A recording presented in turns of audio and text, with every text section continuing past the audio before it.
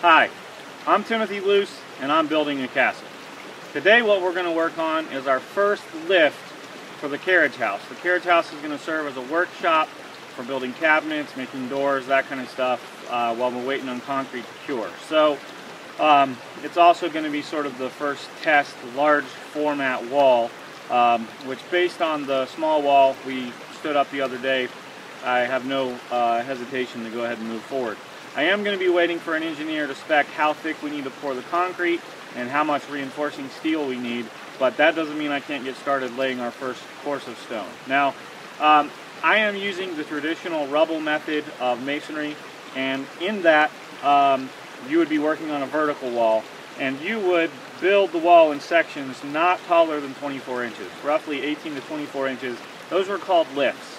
And part of the reason for that, the main reason, is that the weight of the stone and the mortar and all that stuff could condense the mortar and result in undesired effects. So the reason they did it in those dimensions was to help negate that effect. So while that's not a factor for us, I do want to maintain as authentic a look as possible. And so being, I'm going to go ahead and do it in a roughly 18 to 24 inch lift. That also helps make sure that we keep our baselines for the stone parallel to the ground. So there we have it. Let's get to it. All right, before we get started laying the stone, my wife's going to talk about the different types of stone and something that I've found to be helpful. When you collect your stone, it's best to sort it. We've sorted it into 4 different categories. We have small, and here we have chunk, and our flat, and our rainbow.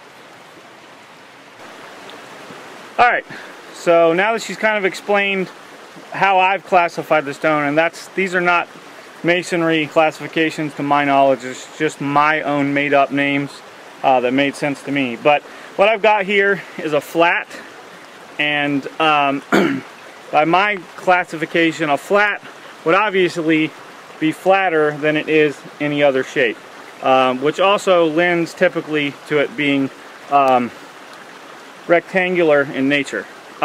This is going to be a cornerstone, so I've got just a cheesy little regular block hammer here that my dad has had forever, and I'm just going to knock off this corner right here. You can see that's sticking up. I want this edge to actually go against the bandboard or the form, and so I'm just going to knock this piece off. Alright, and it's limestone, so it breaks pretty well. This actually splintered a little bit, but that's not really a problem for where I'm using it. And then this piece I'll be able to use somewhere else with a little bit of work on it. So let's go ahead and stick it in. Alright, now, as you can see, this hump of sand out here, I've got some stones laid up on the forms because I don't want to have to keep walking back and forth to grab them. So let's go ahead and stick this guy in. Now, I don't really want this fresh cut face to be seen, even though it wouldn't really matter. It's here on the back corner of the building. So I'm going to put this one this side down, and something I'm going to do is I'm going to knock this little point off right here as well. That'll make it made up with another rock more nicely. So we just set that in the corner, and snuggle it in really good into the sand. And something we're going to be doing is coming back and filling in the joints with sand from the top. So there we go.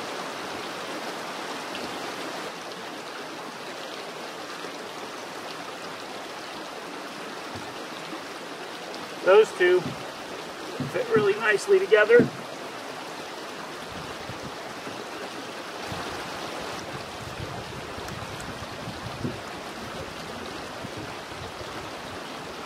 as do those. Now, it is easier to work this in place if the sand is wet, but I'm not going to bother with that tonight. It's going okay. So you don't want to run too many in a row that are exactly the same size.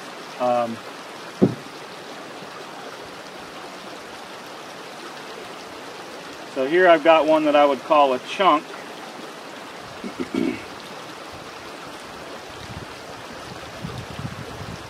And you just kind of tumble it till you find the part you would want visible. I think that one's going to work here.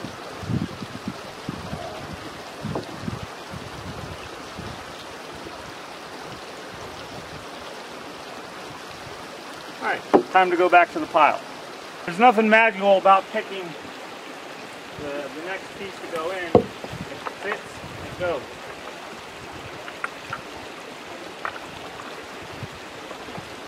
And there's an old rule in masonry: if you lift it, you put it in the wall. The only sorting I've done for color was I pulled out colors I didn't want to use. Okay, I found one that's going to bridge these pretty well, but they both need a little dressing. So I'm going to take this one back up and knock this point off. Now, I am going to get some stone chisels. There's a couple companies that make some that I love, but all in time.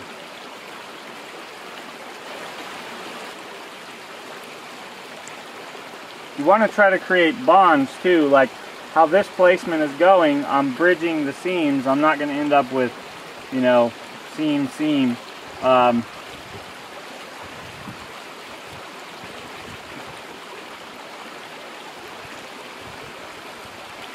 And then you have to try to remember what the face of the rocks look like. If you have any rocks that are sloped back, you want to try to remember that.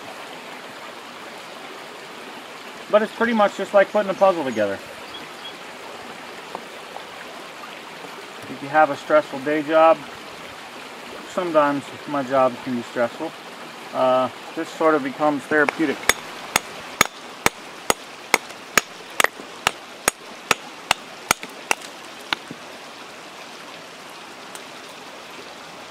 Really, I should actually be doing this out of the bed here.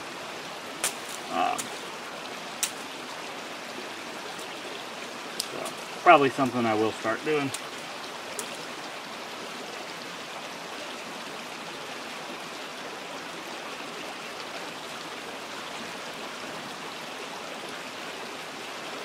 I'm not liking how that rock's going in, and I'm going to explain why. If you can see how it's sloped up and sloped up, that's going to create an issue. I should really be putting this rock in like this. So now that I've wasted a little time filling with it there, I'm just going to move down the line.